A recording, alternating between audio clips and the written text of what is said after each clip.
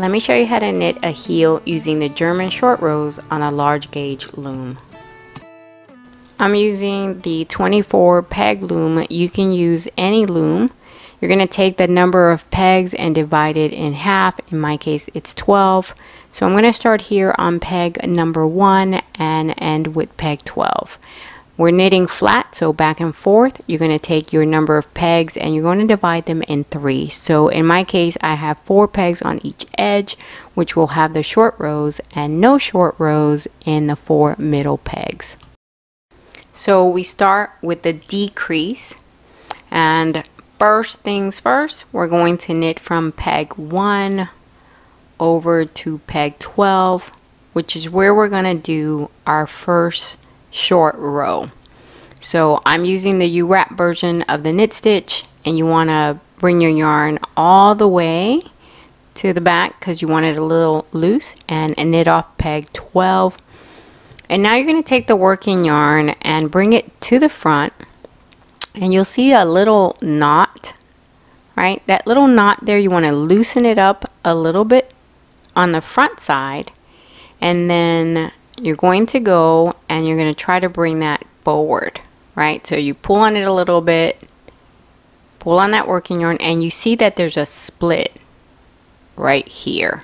You want to be able to see that as close to the front as possible. So with my hook, you see that I kind of pushed it a little bit and pulled with my working yarn, and I go back with my hook and I try to bring that split as close as I can, and then I'm going to knit off. So I'm on peg 12 and I'm going to knit all my pegs until I get back to peg 1. And here on peg 1, I'm going to knit off, and then I'm going to work my second short row right here. That knot, remember that knot right there? That's the one you want to bring over so that it looks like it did on peg 12. You see where you see the split right there? And now keep in mind that I'm knitting with 2 strands of yarn as one, so it may look a little different if you're only knitting with 1 strand, okay? Again, you're going to loosen that little knot on the side and bring the working yarn over, and if you need to help it with your hook, then you bring the little knot over. You see how I try to get it as close to the front as I possibly can, and then I take my working yarn and I knit off at the next one. So I now have a short row on peg 1 and peg 12, and now I'm going to knit my way back. See my split right there? That's what you want to see on the side. Trying to get it as close to the front as you can. And now, like I said, I'm going to knit my way back because I need to short row peg 11. So first I knit off the peg,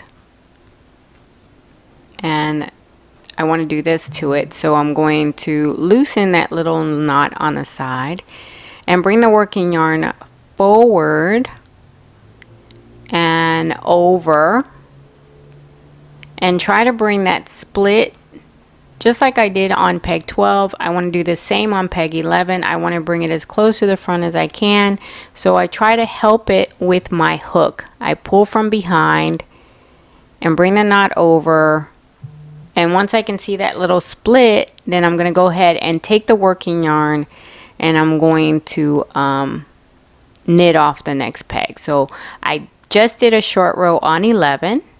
So now 12 and 11 have short rows, and I'm going to knit my way back to peg number 2, which is where I need to do my next short row. Now I want you to notice that I've marked the 2 sides, so I'm using green rubber bands on the right and yellow rubber bands on the left so that you can tell the difference and what side I'm on. Now I did my short row here on peg 2, and now I need to work my way back, right? Because I did my short row on 12, on 11, and now I need to short row peg 10 right here. So I knit off peg 10, and now I'm going to do my short row on peg 10, and then I'm going to knit my way back. So you see the 3 short rows that I did? You can actually see them. And now I'm going to knit my way back to peg number 3. I knit off peg 3, I pull on the little knot to help it out, and now I'm going to knit my way back to the last short row on my right side. So you see that those 3 little rubber bands have short rows. This is my last one. While I'm decreasing, this is my last short row on the right, which is peg 9. And now I'm going to work my way back. I'm going to knit using the U-wrap version of the knit stitch. I'm going to work my way back to peg 4. I'm going to knit that peg off. I'm going to pull on that little knot, and then that was my last short row on the left, and you can see the 4 on each side, yellow side and green side, and my decreases are then done. So I'm going to knit those 4 pegs that don't have short rows, and now I have to go into phase 2. I've done the decreases, 4 on my right. You see that? And now I'm going to increase. So to increase, now I'm going to knit off peg 9. Right? I'm going to knit off that short row, and I'm going to knit off the peg next to it, which is peg 10. So in this process, when I go to increase, I'm going to knit off the first 2 pegs. The difference is that on peg 10, I'm going to short row. And so I'm going to do the same process again, just like I did before. Now 9 no longer has a short row, and I'm not going to short row peg 9. I did that on 10. And just like before, I'm going to bring that knot over to the front because I'm doing the same thing I've been doing. And knit off. And now I'm going to work my way back to peg 4. So I knit off peg 4 and the peg next to it, which is peg 5. So here's peg 4, and I'm doing them, as you can see, 1 loop at a time. You can try to do them both together if you're comfortable with that. I find that it doesn't work as well, so I knit off 1 loop at a time, and then I'm going to short row that peg, which is peg 3. Now I'm going to knit my way back to the other side. So I knit off this peg and all the pegs that follow that until I get to peg 10, because that's my next short row, right? I already knit off peg 9 and I'm not going to mess with it. I'm just going to knit it off like I'm doing all the other ones that don't have short rows, because my aim now is to get to peg 10. And so I'm going to knit off peg 10, and again I'm doing them 1 at a time. You can do them together, it's okay. I just find it harder to do. So I'm done. I knit off peg 10, and now I'm going to knit the peg next to it, which is peg 11. So I knit off that peg 1 loop at a time, and then I need to short row peg 11. So I loosen that little knot on the side, I bring the working yarn over to the front, and make sure my knot comes over, even if I have to help it with my hook. And I'm going to knit off the next peg, and now there's only 2 pegs with short rows and 2 pegs without. So I'm going to knit my way back, and I'm sure you guys know where I'm headed, and ignore the fact that that peg came loose. It's an old loom. And so I'm going to knit my way back now to peg 3, and I need to knit off my short row again, 1 loop at a time. And I also need to knit the peg next to peg 3, which is peg 2. That gets a knit off, which is nice and tight. This one, for some reason, I must have pulled on my I must have pulled my loop too tight, but there I am. I knit it off, and now I got a short row. That's peg 2, and it gets a short row. Again, I loosen that little knot. I pull on my working yarn and bring the split over to the front as best as I can.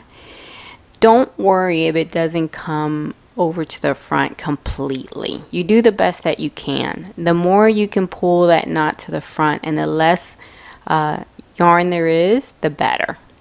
So we're going to work our way back to the other side where you have the green loops, and I'm sure you know where I'm headed, right? That's 9, here's 10, and I need to knit off 11. And of course, once I knit off 11, you know that I need to knit off the peg next to it, which is peg number 12. So I'm going to go ahead and I'm going to knit off peg 12. And that one is nice and loose. And then I need to short row peg 12. So just like before, I need to bring that knot over, even if I have to help it to get as close to the front as possible. And now I need to knit my way back, right? So I'm going to do that. I did that short row on 12, and now I'm working my way back to, you know, where are my last short rows. I need to go back and knit off peg 2. That's been knit off, and the peg next to it, which is peg 1, I also need to knit. And now this will be my last short row on my increases, right, on peg 1. And then we're going to go all the way around and just finish off that row. So that's my last short row. I'm knitting my way back. I bring that knot as close to the front as I possibly can, because remember, the less of a loop, the smaller that loop is, the less yarn there is, and you'll have a tighter stitch. That's why you want to have less yarn. All right, and trying to keep it as loose as possible. And now we're going to head back to our last peg that has a short row, which is peg 12. And when you do that, when you knit off peg 12, I got to tell you something else.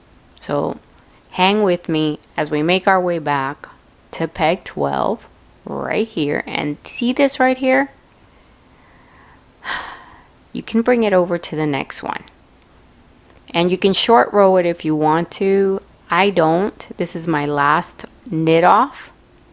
And then you can either take one of these bottom loops and bring it over and remount it to the peg next to it, like some people do that. I'm not. I'm just going to bring my working yarn over, and I'm going to take this loop and I'm going to pull on it nice and tight to close that. And that's it. You see there's no holes or anything. It's nice and tight. And then I'm just going to finish my row and make sure that my loops are nice. So I just keep knitting them. That's it. That was the last of the short rows. No more short rows. You're done. And your heel is going to look great. That's the end of the row. And you're going to start the next row by knitting off that last short row. And that's it, guys. See, not scary. Easy to do. It gives you a really nice looking heel. You're going to be real happy. I assure you, you will. And you'll be so happy you'll come back and loom knit with me again on the next project. That's it. See, now I'm just gonna finish this row like nothing, and look inside. Look at how nice and clean it looks, and you have no holes. See that? I love it. All right, guys, until next time when you come back to loom with me again. Bye!